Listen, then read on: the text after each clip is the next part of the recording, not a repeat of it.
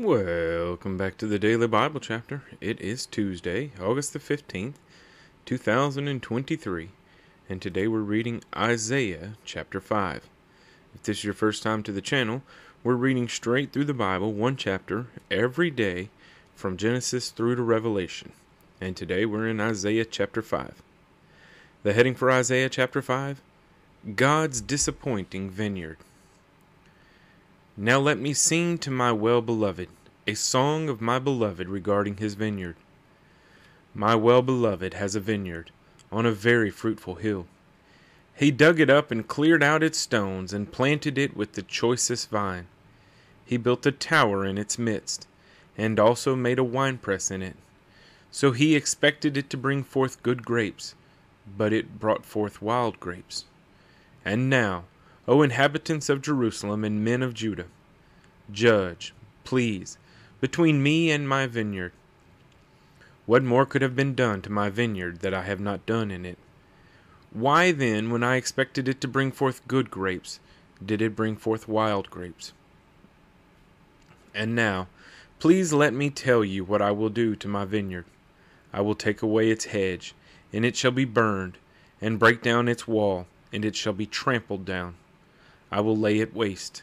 It shall not be pruned or dug, but there shall come up briars and thorns.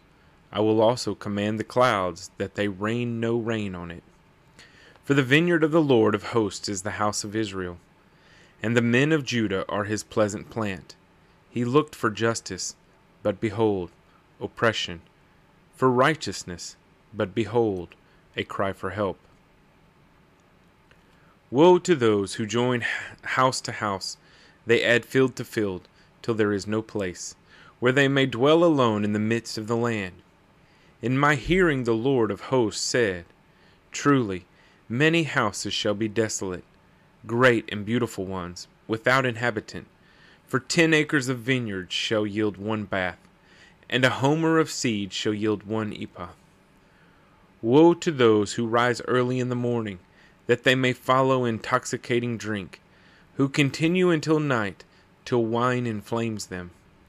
The harp and the strings, the tambourine and flute, and wine are in their feasts, but they do not regard the work of the Lord, nor consider the operation of his hands. Therefore my people have gone into captivity, because they have no knowledge.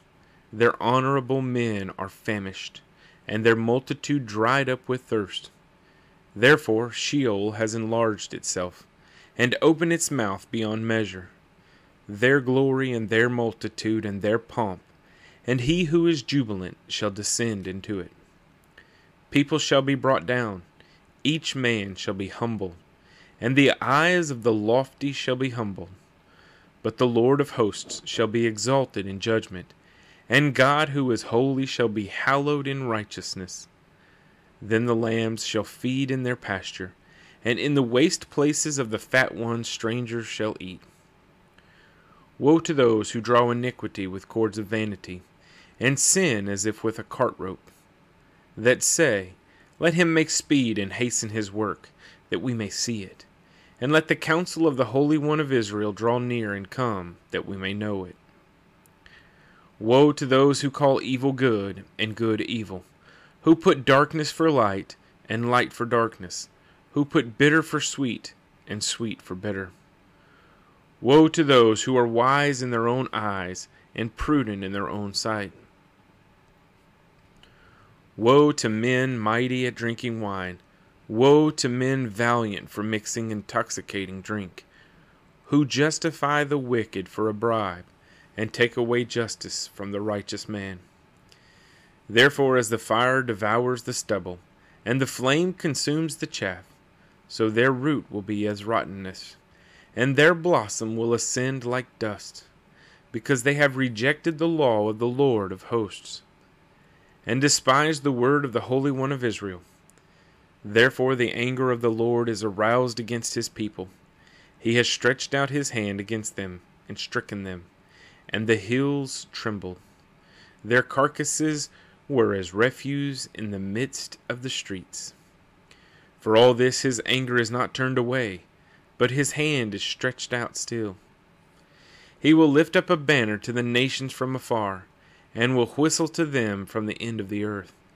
Surely they shall come with speed, swiftly. No one will be weary or stumble among them. No one will slumber or sleep. Nor will the belt on their loins be loosed, nor the strap of their sandals be broken. Whose arrows are sharp, and all their bows bent. Their horses' hooves will seem like flint, and their wheels like a whirlwind. Their roaring will be like a lion. They will roar like young lions. Yes, they will roar and lay hold of the prey. They will carry it away safely, and no one will deliver. In that day they will roar against them, like the roaring of the sea. And if one looks to the land, behold, darkness and sorrow, and the light is darkened by the clouds. Isaiah chapter 5.